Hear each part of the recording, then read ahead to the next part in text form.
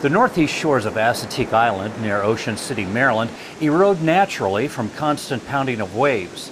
This barrier island is not only a popular recreation area, but is home to various endangered plant and wildlife species, including the well-known Assateague ponies. To help reduce erosion, the U.S. Army Corps of Engineers has a vessel that's so unique that it can place dredged material in the surf at a pinpoint location to replace the eroded material. Studies have shown that material placed in less than 10 feet of water in a surf zone move predominantly toward the shore and well to the beach. The end result is a natural-looking shoreline as opposed to an artificial look from pipeline dredging. The Currituck, which is home-ported in Wilmington, North Carolina, is cost-effective and is a good alternative for environmental projects like Assateague Island.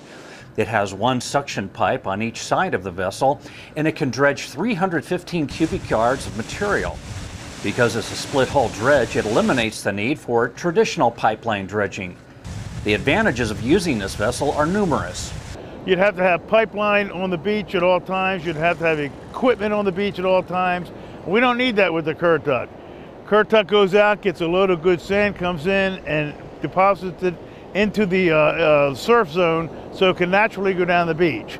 We don't have to have any kind of equipment, heavy equipment and pipeline on the beach to disturb people or piping plover and other endangered species and critters that we have on Assateague Island. The Assateague Island project resembles a beach nourishment project, but it's a little different.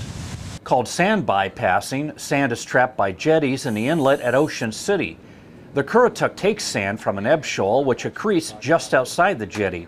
The Currituck also removes sand from Ocean City's navigation channel during the project, which means cost savings by not having to fund additional maintenance dredging of the channel.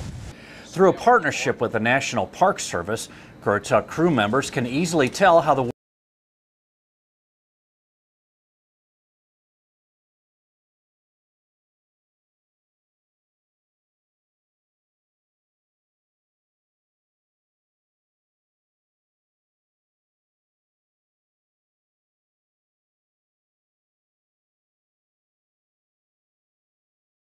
for a number of reasons.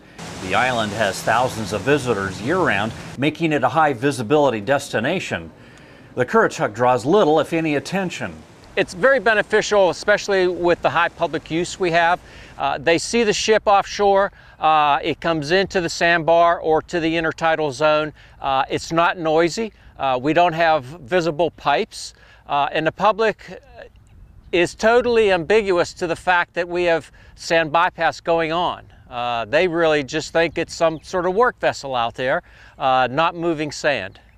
If you'd like to learn more about the Currituck, go to www.saw.usace.army.mil/nav.